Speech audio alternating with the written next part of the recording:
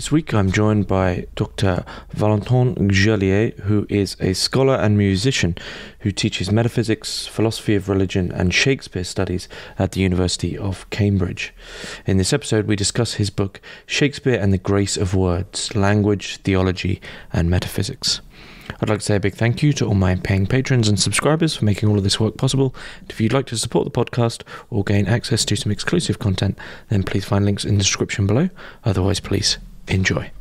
So, Valentin Gerlier, thanks very much for joining us on Hermitix podcast. Absolute pleasure. I'm enjoying the podcast. Thank you very much. We are going to be discussing your book, Shakespeare and the Grace of Words, Language, Theology, Metaphysics, which was published by Routledge last year, 2022. And this is a book on, as people would imagine, about Shakespeare, about language. And that's sort of the first part of the book is roughly split into two parts. The first part of the book is this exposition somewhat of your own thought and somewhat of the history of people who have read Shakespeare via a theological and emphatically doxological lens, and then the second part goes into a reading focused on King Lear and The Winter's Tale as the two primary texts that you use to bring in all these different threads. But I guess before we jump in with the book, just tell us a little bit about yourself and why did you write this? Okay. A little bit about myself. Well, currently, I can tell you what I'm doing currently. I'm here at Dartington Arts School in Devon, senior lecturer in Poetics of Imagination, and also head of programs. So it's a very kind of exciting new venture for me that I've only just started. Before jumping into higher education wholeheartedly, I was doing some teaching, but I was also a performer and a musician. Did quite a lot of Shakespeare teaching, both in academic and non-academic settings, and directing as well. And I guess during working with students, performing, reading, thinking about Shakespeare, I just sort of increasingly became aware that there were certain moments in which, and this could happen in a room while reading or in rehearsal, or even sometimes, believe it or not, in performance, there were moments in which, for want of better words, a kind of special quality, there was a kind of special sense arose as a result of performing and saying Shakespeare together in such a way that it felt a little bit like the words were kind of charged with an energy or a vitality of truth about them. Mm-hmm. And, I think we're educated to ignore these sorts of experiences as being just kind of subjective. But I decided to go with it and see if I could actually deepen and give a kind of conceptual, even metaphysical framework for these experiences and what was happening in them. So it was really genuinely as a result of engaging with Shakespeare that I decided, as I kind of became less of an artist and more of a teacher and more of a sort of academically centered person, whatever that means, I just decided to sort of focus on that. And really as well, James, I've loved Shakespeare since I was 14, and I've had an interest in kind of mystical philosophy and theology and things like that also since I was that age. So it's a kind of convergence of two lifelong interests as well. It's strange, isn't it? Behind all the academic conferences, talk, papers, peer-reviewed things of these kinds, very rarely do you hear an academic admit, "Oh, I still enjoy this, by the way." I mean, this is what I've tried. I guess what I've tried to do with the podcast is talk to academics and go, "You do realize that you got into this because you actually, you enjoy it." And I think academia, unfortunately, is structured in such a way that it's fleeting times where you get down just to talk about the thing that you enjoy, unfortunately, instead of taking it to court and attacking it or defending it or whatever it might be. Yes, absolutely. I mean, you spent so much time creating a kind of system of defense and kind of positioning yourself within debate and all that sort of stuff that you actually very easily lose the sense the sense that just sort of brought you to studying in the first place. And this is why I love teaching. I think teaching keeps you honest with that. If you get too lost in research, then you're lost in perpetual war. Whereas in teaching, you have to transmit something. You have to transmit something that is alive for you, I think. So I only have a slightly reluctant place in academia, but I have a very joyful place in teaching. That's really where I feel at home. So what exactly is the Poetics of Imagination? This is the course you teach. Yeah, I mean, it's a really beautiful, kind of daring MA, which was created by Martin Shaw, the mythologist. I know. And really, the drive behind that MA is to affirm and argue that when humans think, they think in story.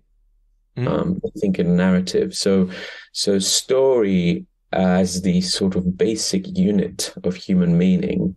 And the MA is an incredible investigation into all that. I mean, Martin's specialisms are things like, Arthurian romance and Celtic. He even knows, shamanic traditions, all that sort of stuff.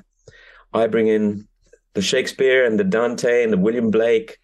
We've also got Alice Oswald, who's a wonderful poet, who's also with a enduring fascination for Homer. So it's a very, very rich program, and also it's got a beautiful creative component as well. It's very much a program for budding artists and writers and poets. It's one of those things. I really feel at home teaching on this. I really feel like that's what I was meant to be doing. So the book kind of serves that a bit. Yeah. It sounds like a good course. It sounds a very intuitive, expansive course. I'm glad they still exist. Absolutely. Yeah. So before we go any further, I have to ask you the Hermitix question. You can place three thinkers, living or dead, into a room and listen in on the conversation. And the bard, William Shakespeare, is already there.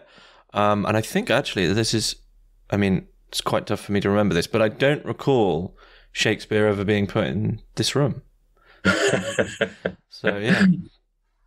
You know what? I don't want him to be in this room. All right, we'll get rid of him. Yeah. I like the kind of elusive, enigmatic presence of Shakespeare. I don't actually need to hear his voice. That's a really hard one, James. I'm sure I'm not the first one to say that. and my answer would be different on a day-to-day basis. But today,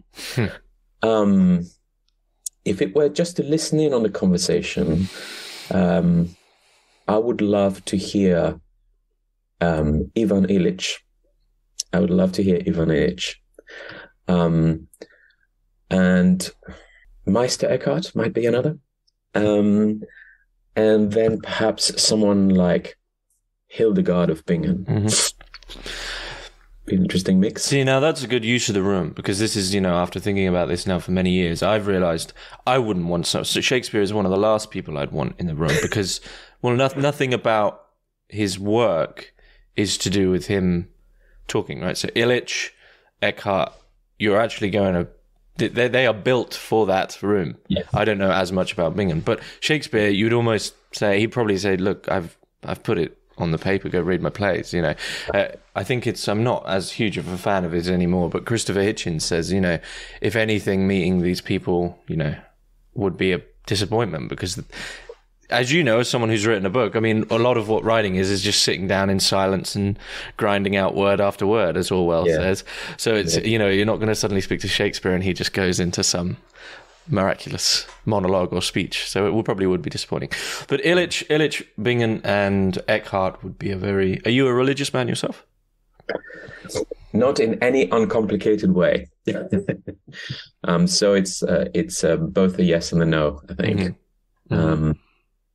I'm very open to all things religious and spiritual. I find very difficult an implicit part of the religious attitude for me is the resistance to labels and limitations. So that's why I can't answer that question in a straightforward way. Maybe I could use that question in a way to pry open your book, which is why then would you write a book about theology and Shakespeare? That's a great question.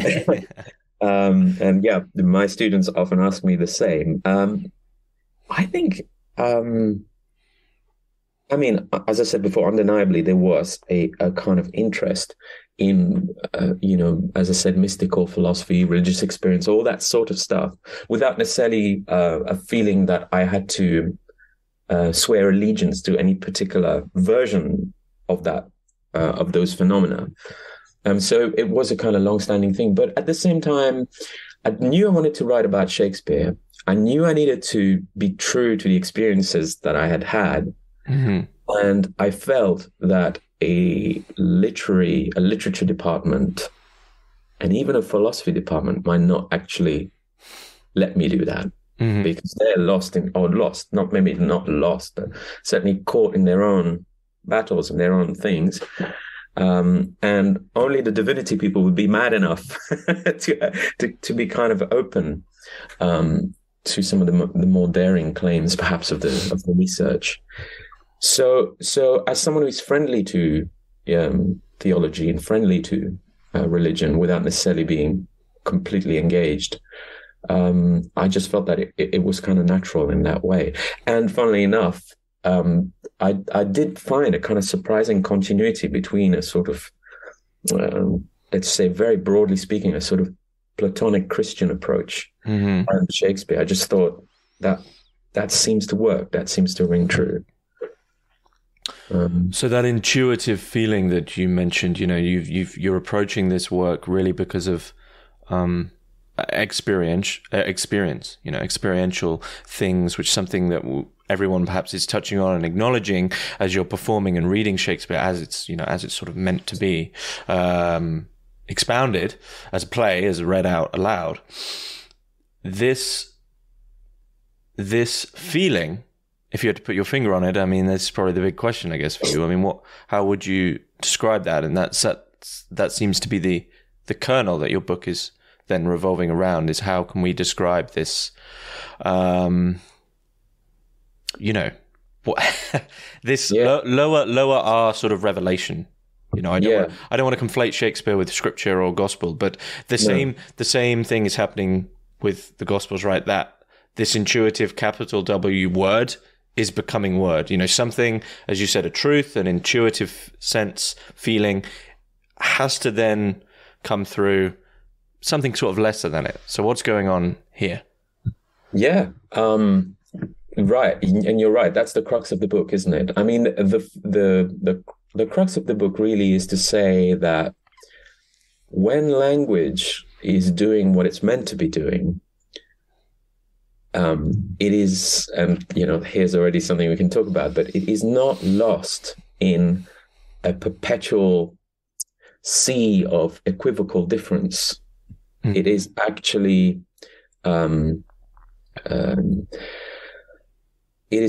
energized by a kind of primordial sense of affirmation, of saying yes to goodness or to the good. Mm-hmm. And that sense of primordial affirmation, of saying yes to the goodness of things, to the goodness of being, precedes our utterance and directs it. And so when we speak truly, this is what the book tries to argue, when we speak truly, we praise. Mm. In our speech, there is this yes, there's this kind of yesing, mm-hmm. There's this kind of affirmation of being, which is also at the same time as saying what we are affirming. So it's not just saying hooray, mm-hmm. kind of opening up the sphere of being to articulate what it is. So praise is a kind of affirmation and articulation, by which I mean language is continuously surprising because it's continuously revealing more aspects of the real in this mode of laudation, of affirmation, of saying yes to. So in a sense, I'm saying that language, in its ground, in its origin, as word with a capital W, is first of all praise, mm-hmm. and then when that kind of seeps through our own human language, something of that quality glimmers in our words. What do you think gets in the way to change that truth to falsity, which obviously happens far more often than not? It's not like everyone's going around speaking the truth. No. Everyone is tweaking things. Yes, absolutely. Well, I mean that's the kind of tragic situation that occupies many of Shakespeare's plays, I would argue, when language is assumed to be in our possession and not a gift from a kind of original source, then it is transformed into a tool to manipulate and control, to freeze the world into a kind of map, which we can reduce into bits that we can then use for our own benefit. So transforming words into tools for power and control really is this kind of wrenching of language away from its own ground. And that, in Shakespeare, for example, in King Lear and much of The Winter's Tale, I argue is the problematic condition. So when we make language a weapon to perform what our unrestrained will desires, in a sense. Do you see Shakespeare then as, in his writing, one of the beauty of his writing is that as he is, just expounding a narrative, which is, as you said, from the Poetics of Imagination course, is sort of that unconscious foundational level of how humans come to understand things. Within this narrative and within the way it's written, as you say, it's not just the tragedy for itself, the falsity of language for itself, but the way that it is sculpted reveals, the possible pitfalls of the language itself as it's going along. So it's not some sort of, if you've read someone like Michel Houellebecq, who it's almost like tragedy is begetting itself and loving itself for its own misery. Shakespeare is making both, like almost like all three sides apparent within the same narrative, if that makes sense. Yeah. And I'm not suggesting that Shakespeare was some kind of Meister Eckhart-like mystic, sort of intuiting the eternal and kind of sermonizing. But I do think he had a sense of, at the heart of drama, there is an expression of that yes. What is it? In other words, characters are always, in Shakespeare, kind of always saying yes to something. Mm-hmm. They're making a sort of soul choice, if you will. Mm-hmm. They're saying yes to that and therefore no to all this. Mm-hmm. And this yesing is expressed in their action and in their speech. So drama is always this kind of choice in the light of reality not being inert and unintelligent, but reality always asking you, what are you going to do? You're being put here. What are you going to do? Mm-hmm. And I think Shakespeare has this kind of instinctive sense, and therefore the poetics of praise that I try to explore in the book is kind of something he's doing without thinking. It's just that's how he views drama. That's how he views drama to work. So in this development of, this affirmation, this saying yes, and therein, of course, there is the inherent no, because you're denying everything else. And as you previously mentioned, from this yes, you're sort of beginning to develop a linguistic map, or a map of the world, which you consider reality. And I guess in a certain sense, you might move away from truth. In this sense, you might move more towards tragedy, unknowingly, sort of like an Oedipus play or something like that. But this is for you where it seems the importance, and you write about this a lot, sort of as the foundation. One of the foundations of your book is why it's so important that we are linguistic beings. That Shakespeare is focusing on the fact of this development of as you just said, like a map, a reality, but your being is entwined with this, I guess, from your own course, once again, the myth making, the language that's being used. Yeah. Yes. I mean, it is an audacious thesis. I mean, just to kind of imagine the universe as kind of always already linguistic in a sense. I mean, that's not my creation. You can look back at sort of phenomenology in a Heideggerian strand, and others have looked at that in a sort of contemporary context. But But I think it's also an insight that the Middle Ages and the Renaissance had, that there's a sort of, that you come in, as a human being, you come in the middle of things. Things are busy expressing themselves. And you come in the middle of that expression, in the middle of that song, and there's an implicit challenge. What are you going to contribute to the great music of love? Are you going to sing with it, or are you going to fight against it and attempt to put in your own, attempt to control it, to kind of manage your own ends, as it were? So I do see, I do try to suggest that reality is always already linguistic in ways that completely escape us. And I do try to suggest that goes all the way down, that the material world is itself somehow involved in this expression, linguistic expression. So I don't just mean words, by the way, when I say linguistic.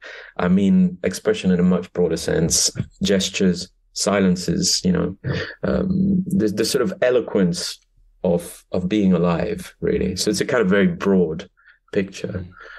So, in a sense, we have no choice. We're involved in this linguistic universe, and our expression is extraordinarily important.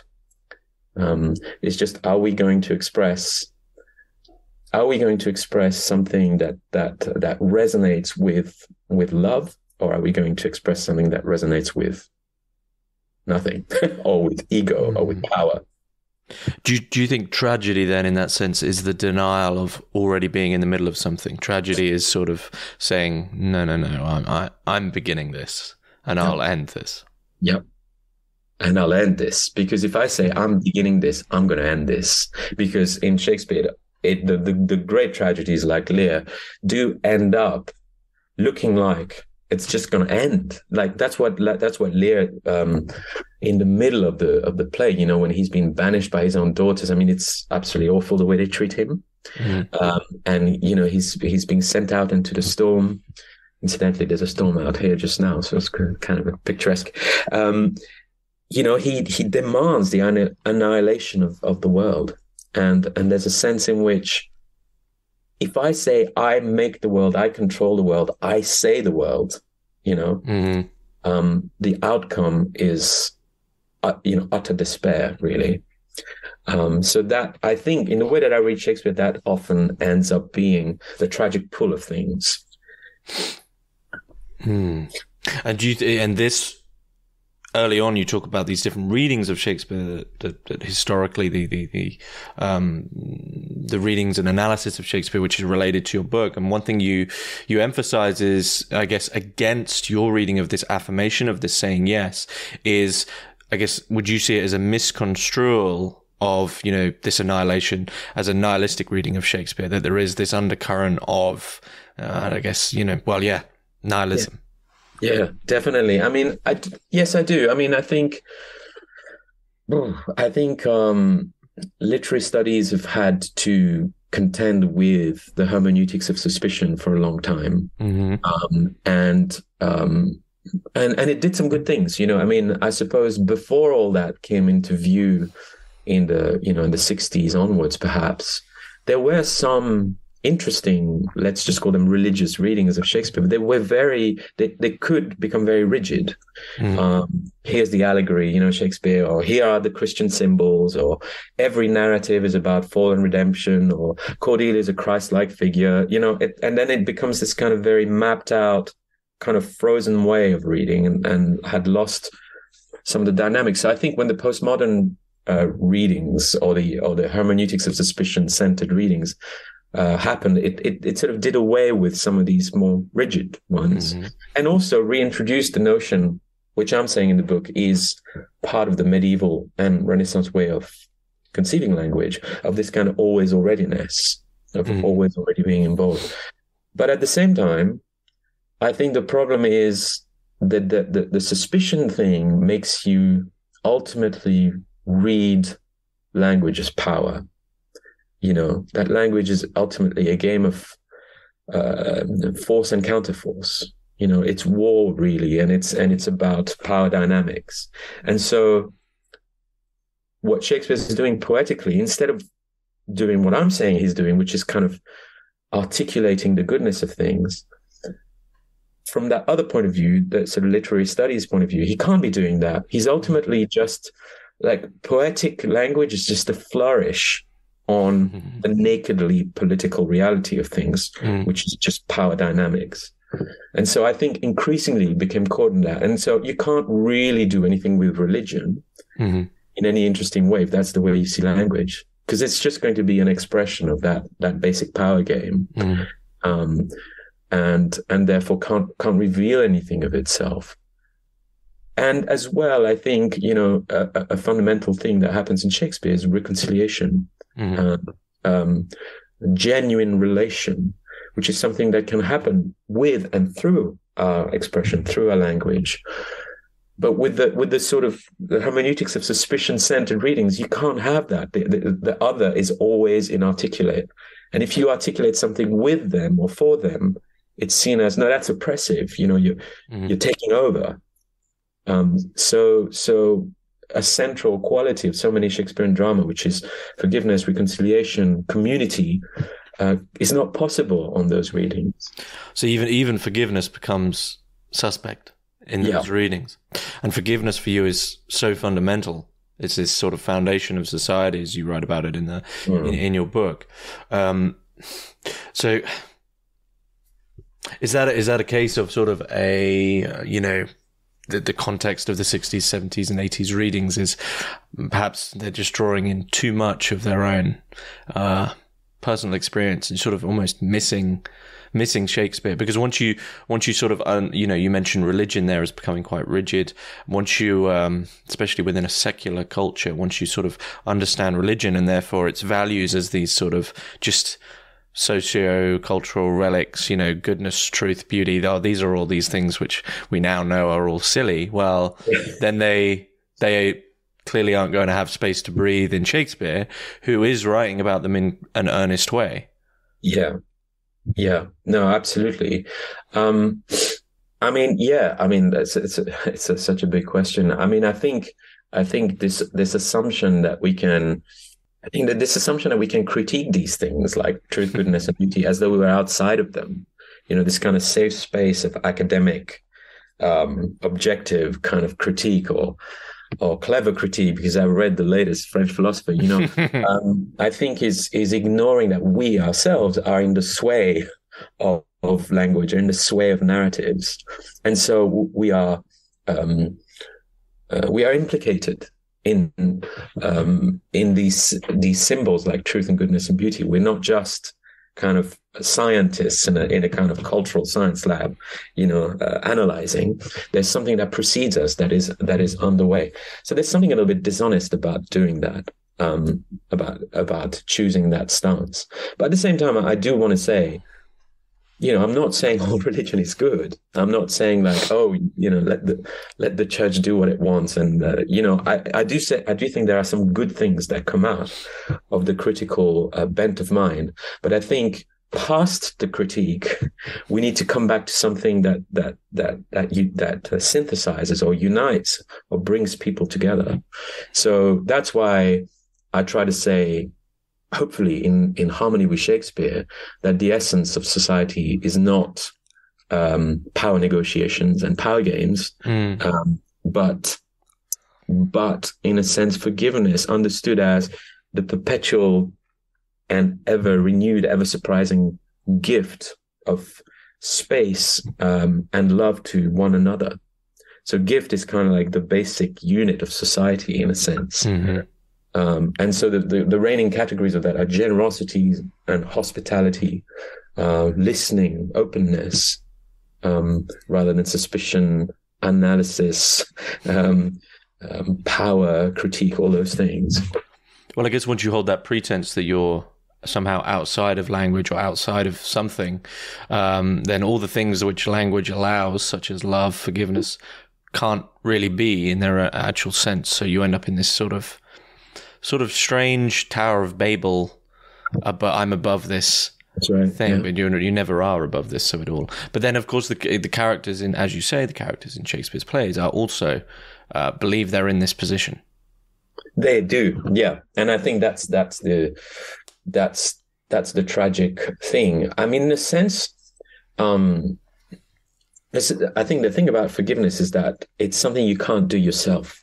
It's something that has to come to you a bit.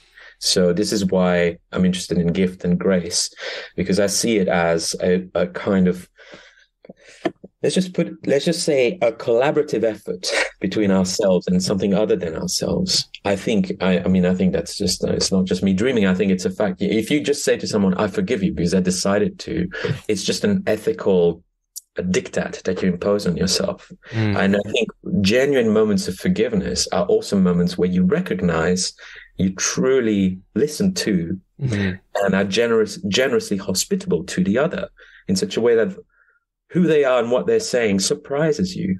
And so the gift of forgiveness is something that comes with and from that surprise a bit.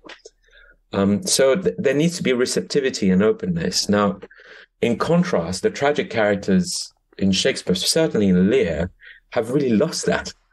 I think they've become entrenched into an attitude of all relationship is really negotiations. Diplomacy at best, force and counterforce at worst.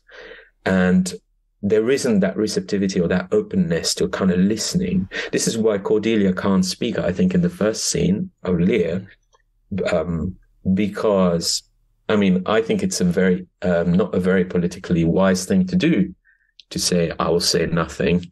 So perhaps she could have done otherwise there, I don't know. But certainly the point is that she perceives that the situation at the beginning of Lear, where King Lear is knowingly creating a situation in which, he's performing a kind of rhetorical pageant to kind of get what he wants out of it. That's a situation in which true words can't be heard. That's a situation where words and love are on different destinies.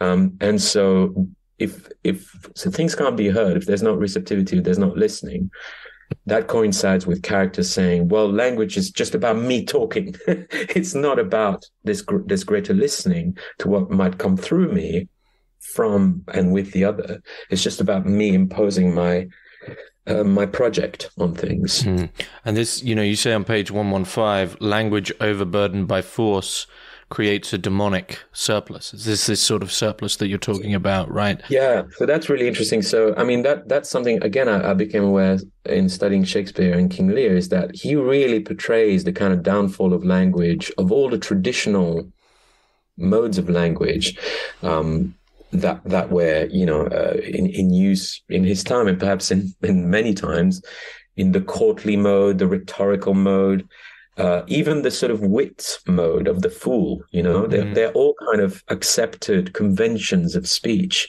And in Lear, they break down one by one. A lot of people see the fool as this extraordinarily wise character, and he is in some respects, but ultimately he's a courtly fool. So he is bound by his role in the court to kind of be this kind of counterwit, showing a mirror to the king saying, hey, what are you doing here? And in Lear, all those accepted social conventional modes break down one by one until you're left with a sort of situation in which just language can't speak itself, that love is just banished from the stage. And so there's this weird situation in which there's this character, Edgar, who becomes Tom of Bedlam. It's a kind of theatrical countermove where he speaks a sort of paradoxical, weirdly kind of shamanic, half inspired, half despairing language that doesn't fit in any of these categories. And so that's the demonic surplus that I was trying to say, that there's a sort of, there's nothing left but to shriek and howl like a demon. There's nothing left but to speak a kind of parasocial language, Language will do anything to speak more than pain could ever say, or force could ever say, or power could ever say. It's got that surplus, it's got that excessive quality. It will, no matter how bad it gets, love will try to speak on. And I think in the center of Lear, that's really what's going on. Do you think in that sense that, of language having that excess, that it's always trying to bring about more language? Like language needs its own limitation. Beckett famously says what is it? Every sentence is a stain on silence. It's almost like you need to. The further you go with language, the further you risk entering, back into your own little map of the world. Yeah. That if you understand language to be my possession, then that's what will happen. I think there is, and justly, there is a sort of Beckettian veneration of, let's just say, a kind of apophatic attitude to language, feeling like whatever is sacred and good and true, words can never reach. Mm-hmm. And there's a side of me. I mean, I do agree with that because, when I talk about love and truth and all such lofty things, they are beyond words, undoubtedly. But I think there's a way to readjust that apophatic need rather than to say, well, the purest form is end language and be in this kind of perpetual half saintly silence. I'm saying that the apophasis is in fact this positive demand because there's always more. There's always new. That the true words must be something new and fresh and in the moment, and not an outworn truism. And so in a sense, this kind of negative philosophy and theology that are saying it's the end of words.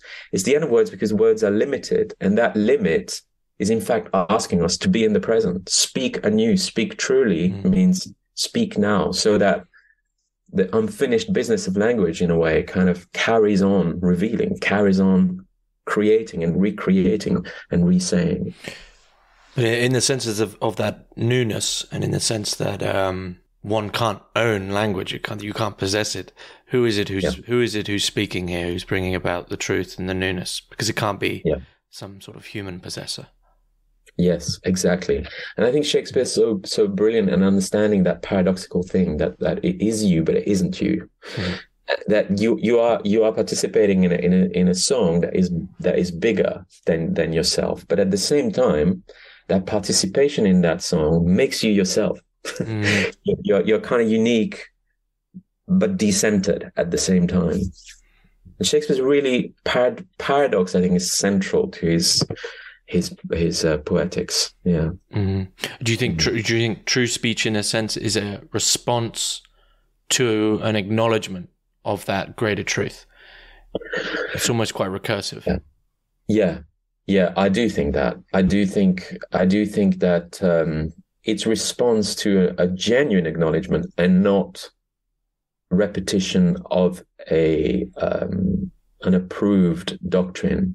So, and that's what makes the word so elusive and mysterious, because one person can say something and you're listening to them and you're thinking, well, what time is it? When am I going to get some food? Mm-hmm. And another person can actually use the same words, and it just strikes you, and it doesn't just strike you, it strikes others as well. And there's a sense that something true has been said.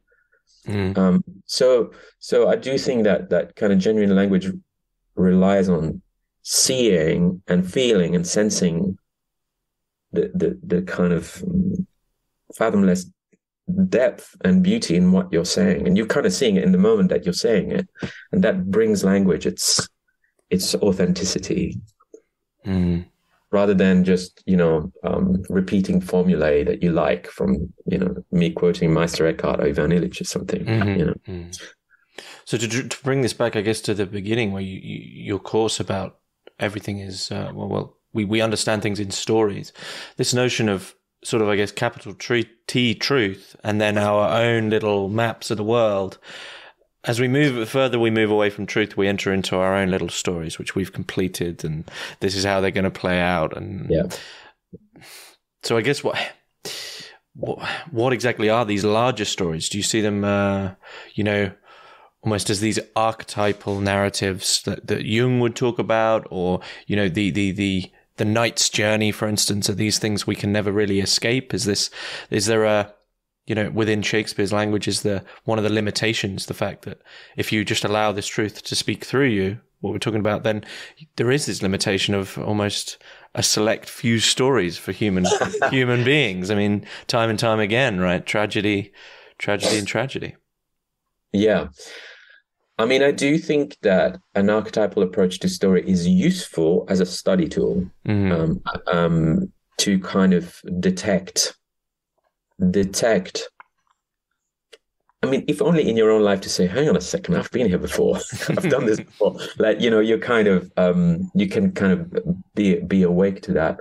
I wouldn't want to submit to the scientists' joy at having revealed the theoretical framework underpinning all human expression, because that is being part of a story in itself. The story of the scientist with this, this the kind of almost like that Dr. Faustus situation in which you're given the secret of reality in exchange for something, of course, by the way. So I would say that archetypal thinking can help us on our search, but I do think that they can make things frozen. They can make things.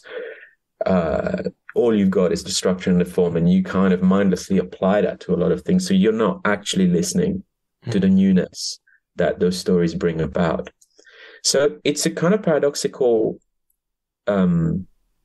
framework in a sense that maybe like how I understand the Platonic tradition, that, something like Platonic forms are only really seen in particular manifestations, that you only see goodness in an instance of goodness, not as some kind of disembodied framework out there, but in the moment you come to see it and know it. And that's that moment. It's kind of new and kind of there in reality. So in other words, if stories aren't doing that, if stories aren't surprising you, renewing you, challenging your vision, transforming your senses, you're not listening, or they're not really good stories. And who is it, or what is it we should be listening to?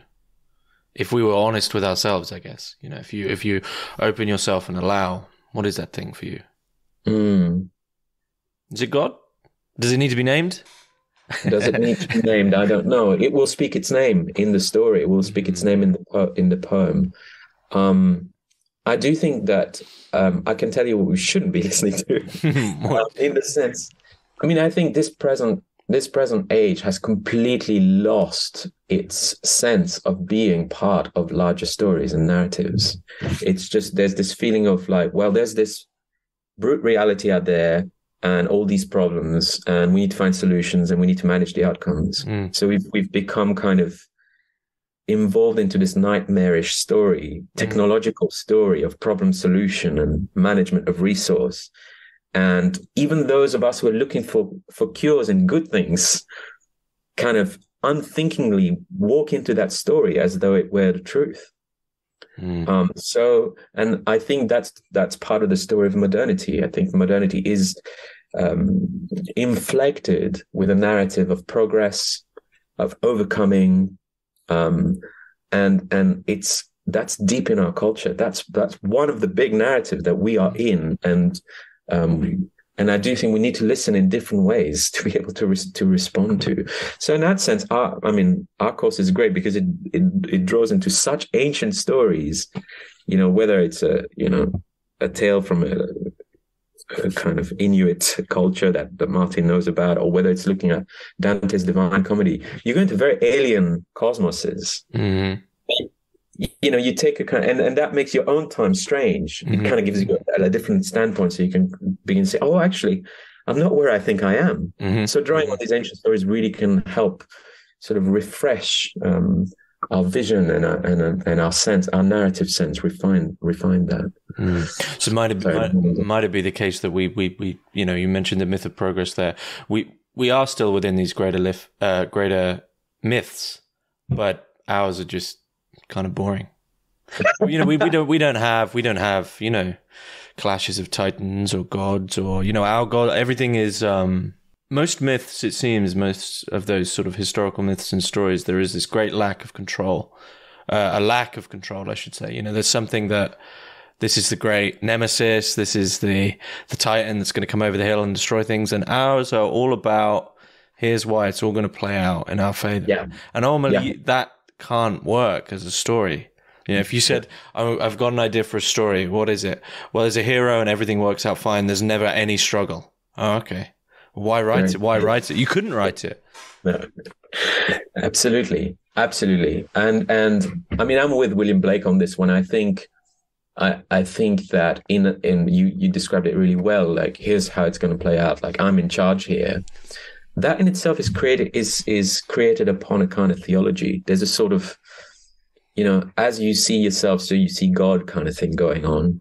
And, Blake has this amazing character called Urizen, who is the sort of the controlling, measuring, rationalizing God, who reduces reality to a kind of inert, passive resource. And I think that's the God of modernity in a sense. So there's a spectral theology going on. There's a phantomatic kind of theology at play, where we've reimagined ourselves as that kind of all-powerful God acting upon a passive, submissive world.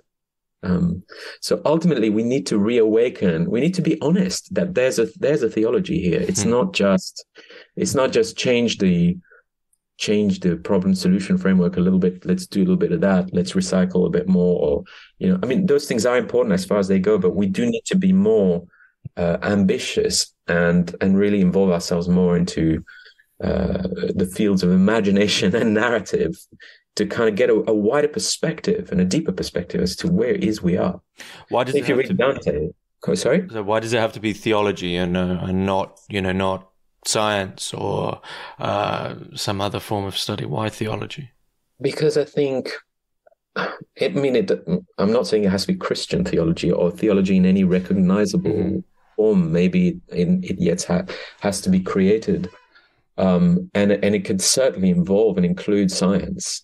But I do think, again, coming back to what the book is about, is what we choose to make reflects what we hold to be sacred. And what we hold to be sacred are not just material things. They're based upon richer, deeper, perhaps even more transcendent things that shine through the immanent realm and our interactions with it.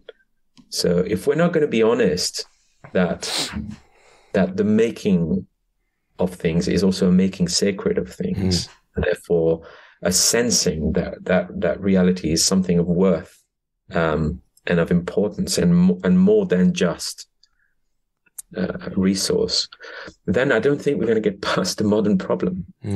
So it may be theology in a completely unrecognizable form. What are we making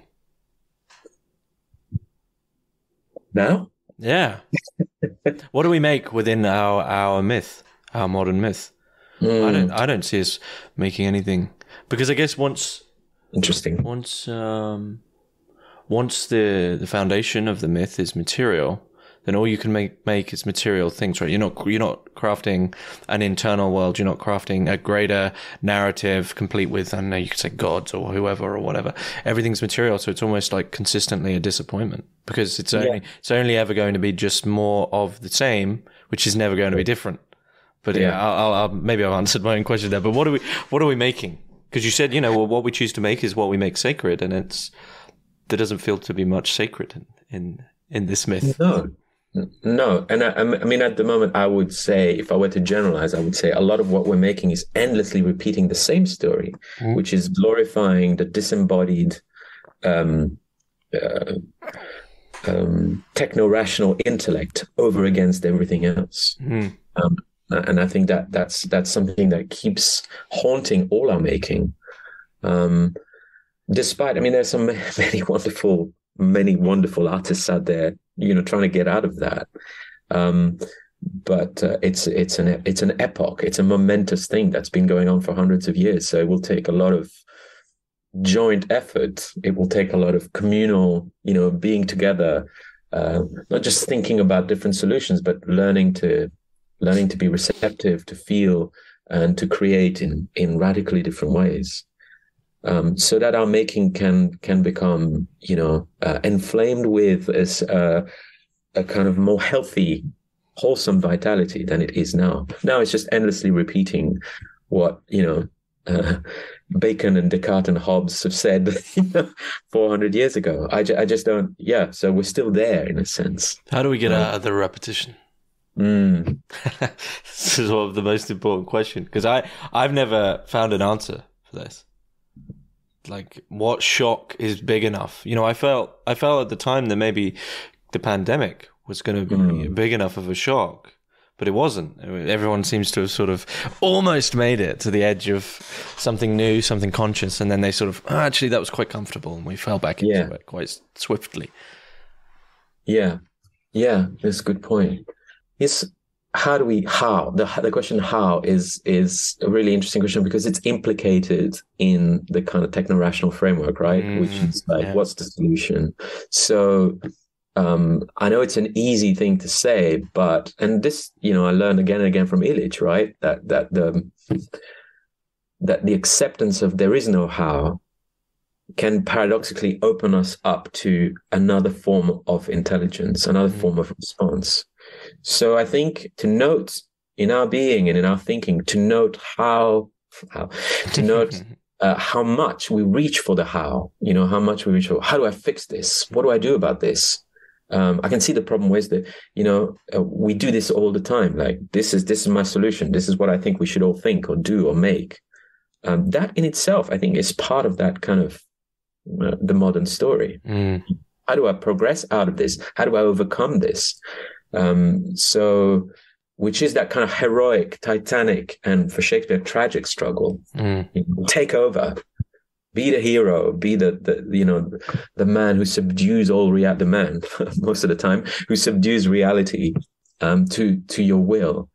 And so perhaps in a sense admitting a kind of non-how, so that you can become, I think, more attentive and receptive to what love is asking us to do, rather than what we think should be. What's love asking us to do? Well, you tell me, James. I'm working on that one. I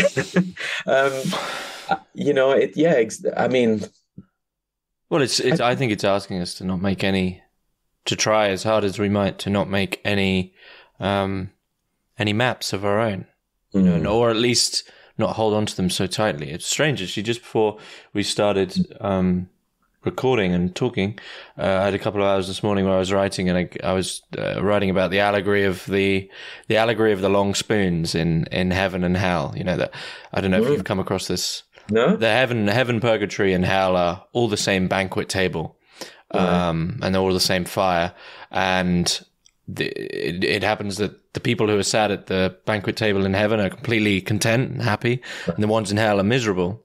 The change is that no one's elbows work, and so you can't feed yourself, and you have to use long spoons to feed other people. Of course, everyone in hell is prideful and annoyed because that's not the story, to draw in the conversation we've been having, it's not the story they wanted. Whereas the people in heaven, well, that's where we are, and it's a great banquet. I'm enjoying it. The food's good.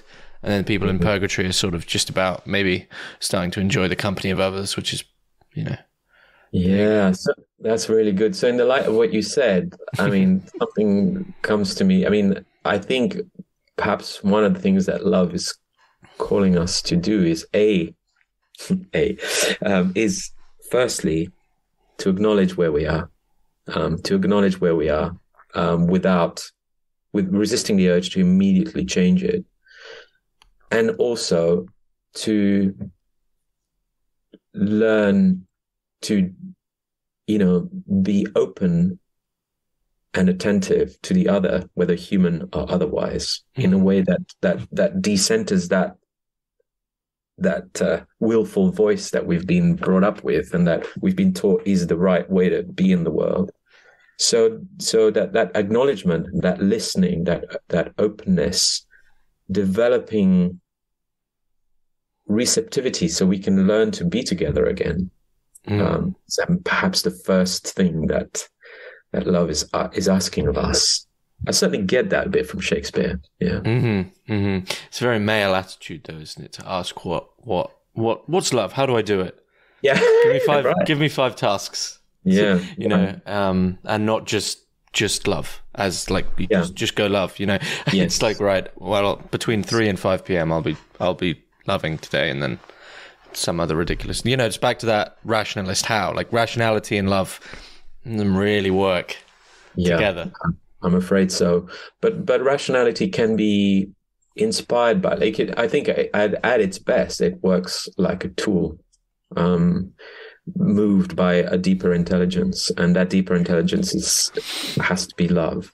Mm-hmm. But I'm sure I'm repeating something many of your guests have said, you know, we've rationality is front and center, and the other stuff is just private emotive stuff. So it isn't going to rule the show.